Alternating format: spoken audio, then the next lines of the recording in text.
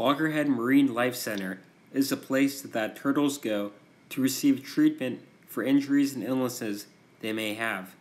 The center houses a turtle hospital staffed with workers who care for the turtles, in addition to offering an abundance of education material throughout the center.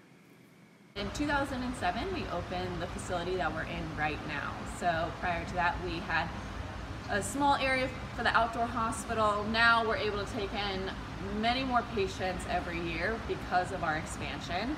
We actually are in the process of expanding now. So there's construction on the other side of our park right now happening. We'll be able to double our patient capacity, double classroom space, hospital, and everything. October 17th was a happy day at the center in Juno Beach because this turtle, Howard, was being released back into the sea. It was a very severe injury, but we treated it daily with topical honey, therapeutic laser, which is a machine that helps kind of speed up the process of healing. It gets the cells excited, gives them more energy to heal faster.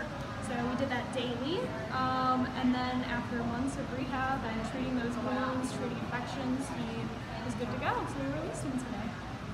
It took many hands to lift the 175-pound turtle from the tank that he spent the past 8 months in onto the stretcher, which was then wheeled to a vehicle that would carry Howard to the beach, where many people came to watch the release of Howard back to his home.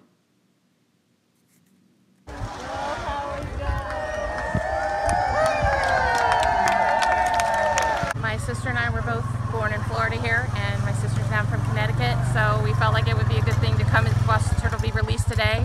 I'm normally not off during the week, so I got the pleasure of coming down and watching this amazing event. Program Coordinator Caroline Tapley offers useful information if you come across an injured or sick sea turtle on the beach. So they'll bring them here to our hospital. We have a cooler out front of our facility where people can place hatchlings. So when you do bring a hatchling into us, we ask that it's in a container with damp sand and never to put water in that container. Bring them into the cooler where there is another area of damp sand for them, and then our hospital will take them in from there.